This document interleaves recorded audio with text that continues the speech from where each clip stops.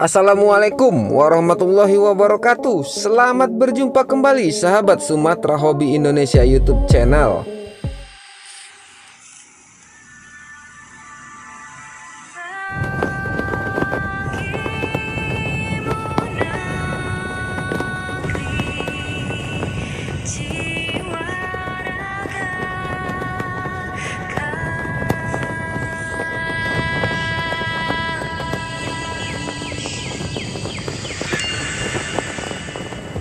Kami berdoa agar kita semua dalam keadaan sehat walafiat, tidak kurang satu apapun. Dimudahkan rizkinya, dilancarkan rizkinya, dimudahkan usahanya, dilancarkan usahanya, dimudahkan segala urusannya. Amin amin ya robbal alamin. Sahabat Sumatra Hobi Indonesia YouTube channel, kali ini kami akan mengajak sahabat kembali berkunjung ke Jalan Tol Pekanbaru Bangkinang yang terletak di Sungai Pinang, sahabat. Di video kali ini kami akan memperlihatkan kepada sahabat Sumatra Hobi Indonesia bagaimana pemasangan box girder untuk flyover Jalan Tol Pekanbaru Bangkinang yang terletak di Sungai Pinang. Flyover ini, sahabat, memotong jalan lintas Pekanbaru Sumatera Barat atau jalan lintas Pekanbaru Sumbar. Lokasi Sungai Pinang ini, sahabat, terletak di STA 9, sahabat. Kalau dihitung dari awal jalan tol Pekanbaru Bangkinang ini, titik 0 STA 0-nya terletak di Rimbo Panjang. Pemasangan box girder flyover Pekanbaru Bangkinang ini, sahabat, dimulai pada hari Senin kemarin tanggal 4 Juli 2022, dan video yang kami ambil ini adalah hari Selasa tanggal 5 Juli 2022. Jadi pemasangan ini lumayan memakan waktu ya, sahabat. Kemarin hari pertama pemasangan baru bisa terpasang 2 box girder penghubung flyover ini, sahabat. Dan hari ini itu udah hampir nampak ya, sahabat. Nah, sedikit lagi udah hampir terpasang. Nah, sahabat, itulah dia informasi yang bisa kami sampaikan melalui video ini. Semoga ini bisa menambah wawasan kita. Mari kita simak video ini hingga selesai, sahabat, biar kita tahu bagaimana pemasangannya dan lokasinya, serta mudah-mudahan video ini bisa menghibur. Selamat menyaksikan sahabat Sumatra Hobi Indonesia YouTube channel.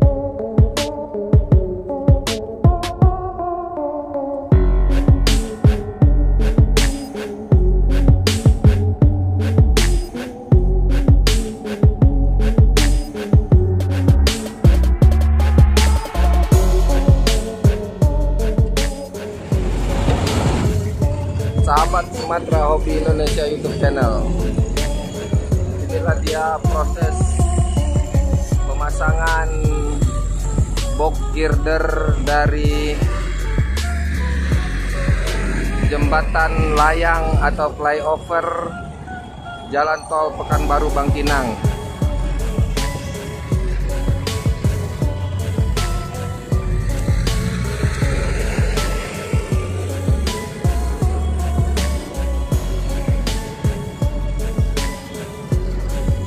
Dan di atas juga ada drone.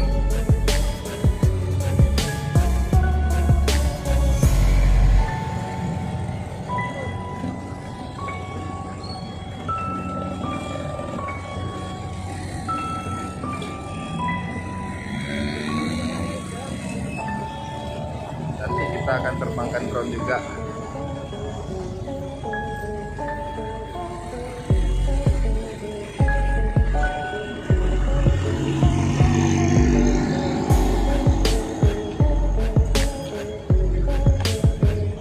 Sementara jalan dipindahkan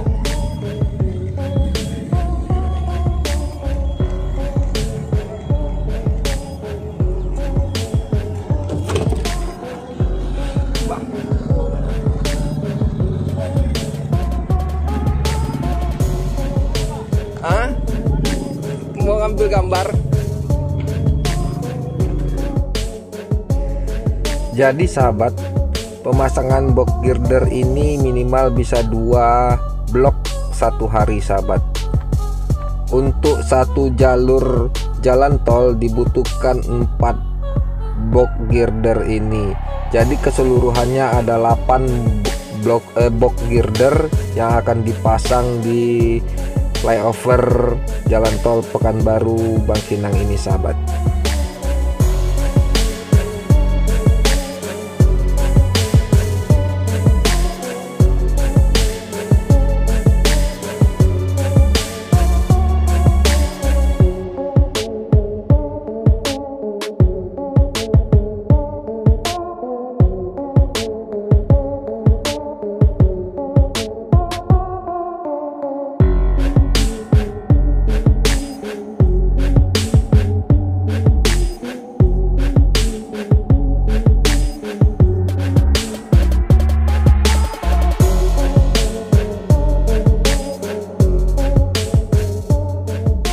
Untuk sementara arus yang dari Pekanbaru atau menuju Pekanbaru dipindahkan ke pintu keluar atau pintu masuk gerbang tol Pekanbaru Bangkinang sementara yang terletak di Sungai Pinang ini sahabat.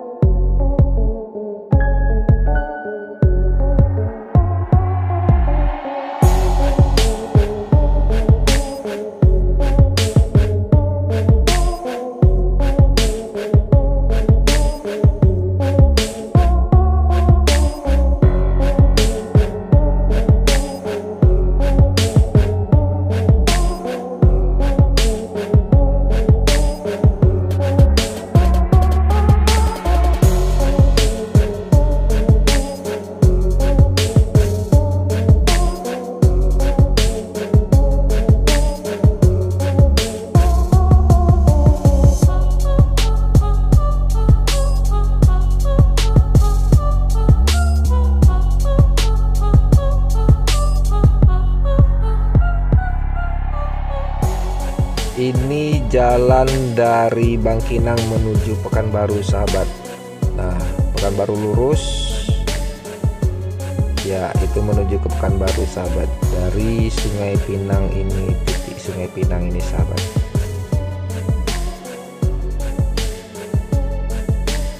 Dan ini jalan menuju Bangkinang dari Pekanbaru, sahabat. Kalau dari Pekanbaru kita mau ke Bangkinang lewat yang ke sana ya, sahabat. Nah, sahabat, ini adalah gambar yang memperlihatkan box girder nomor 3 telah terpasang atau berada di posisinya, sahabat. Nah, sahabat Sumatra Hobi Indonesia YouTube channel, itulah dia informasi yang bisa kami sampaikan melalui video kali ini, yaitu memperlihatkan video tentang pemasangan box girder untuk flyover Jalan Tol Pekanbaru Bangkinang yang terletak di Sungai Pinang, sahabat. Semoga video ini bisa bermanfaat bagi kita semua, sekaligus menambah wawasan, dan harapan kami juga bisa menghibur sahabat Sumatra Hobi Indonesia YouTube channel. Jika ada salah-salah kata dari kami, sahabat, kami mohon maaf kepada seluruh sahabat Sumatra Hobi Indonesia semua. Karena segala kekurangan adalah milik kami dan segala kelebihan adalah milik Allah Subhanahu wa Ta'ala. Untuk itu semua kami mohon maaf kepada seluruh sahabat Sumatra Hobi Indonesia. Akhir kata, wabillahi taufik wal hidayah. Wassalamualaikum warahmatullahi wabarakatuh. Sampai berjumpa lagi, sahabat, di video-video berikutnya. Terima kasih, sahabat Sumatra Hobi Indonesia.